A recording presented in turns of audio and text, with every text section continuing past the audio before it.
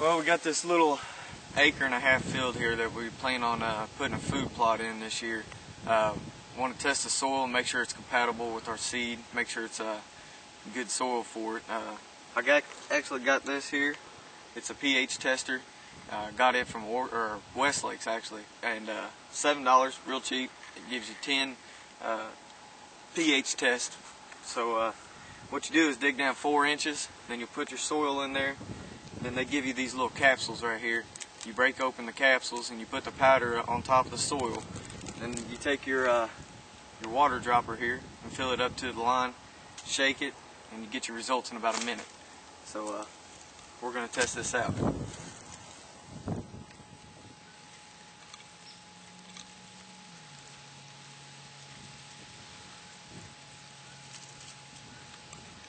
It's just a little cloddy.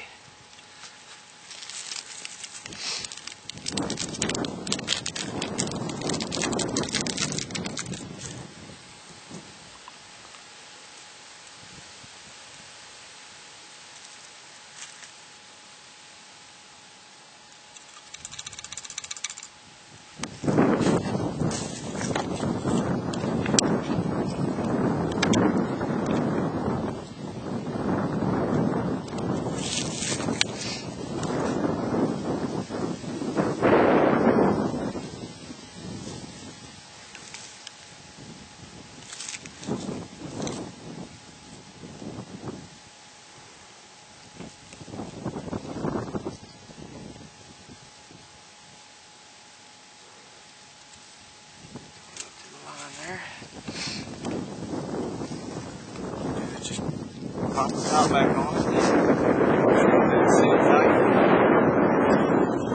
Shake it up a little bit, get that concentration in there.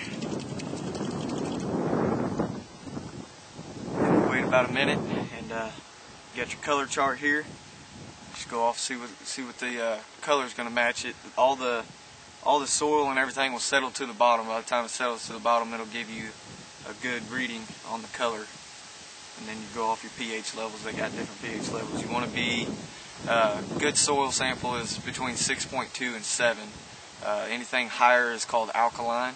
Anything lower is too acidic.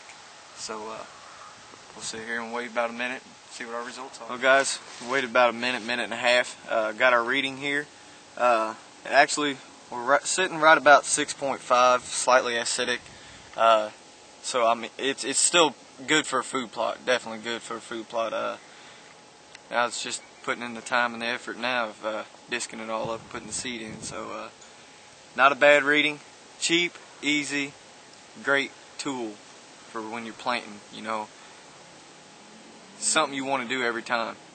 I'll tell you, because it'll definitely save you on planting a food plot and not having to worry about burning your money on seed that ain't gonna grow.